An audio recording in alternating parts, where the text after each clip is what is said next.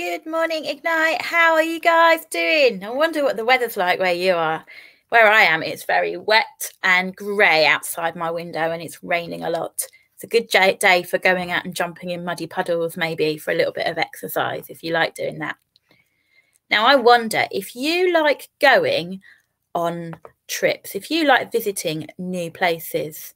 Today, we're going to be learning about two people in our story called Paul and Barnabas, who are sent to go to different places to tell people all about Jesus. Now, I wonder, would you like to visit a new place or a new country when we're allowed to do so? I know there's lots of places I'd like to visit, especially a country called Greece, which is a lot of where a lot of things in the book of Acts actually happen. I would really love to visit that place. But I wonder, when you visit a new place, how would you feel when you're going somewhere new? I think I would be a little bit excited. I'd be very excited, but I'd be a little bit nervous and a bit worried because it might be a bit different and I might not know. I might not know the language. And I think that might be how Paul and Barnabas felt in today's story. So this is from the book of Acts, and it is Acts chapter 13, verses 1 to 12, and it's called Paul and Barnabas Are Sent. So in the church in Antioch, there were some Christian leaders named Barnabas, Niger, Lucius, Manaen, and Paul. As they met to pray and fast, the Holy Spirit told them God had a special job for Paul and Barnabas to do. They were sent off on a trip to tell other people about Jesus. And the first place they were to go to share the good news was the island of Cyprus, which is near Turkey.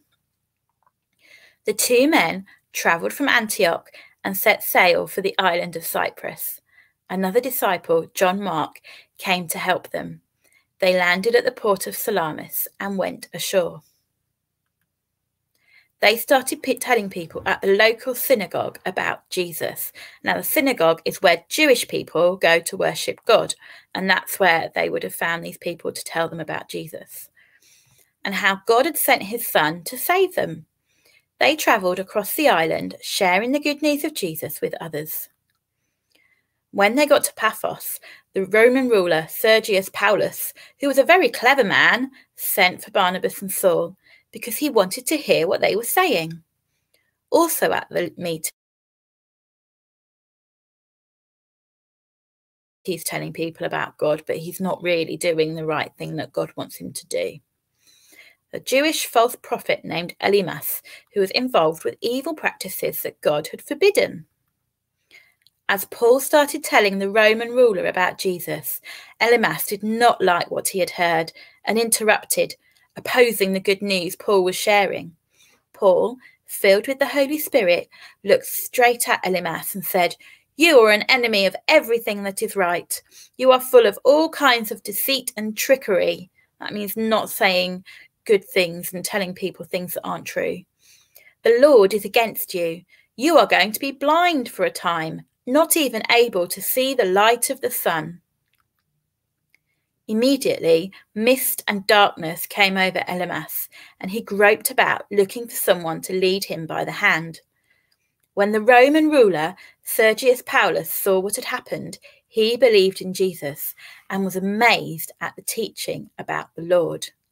So when this man saw what happened, he began believing in Jesus and started following Jesus because he was amazed at what Paul and Barnabas said and how God was using them. So how do you think Paul and Barnabas felt when they went to a new place? I think I would have been a bit nervous and a bit scared. They wouldn't have had the internet like we did, or pictures and photographs to know what it was going to look like, or go on a map.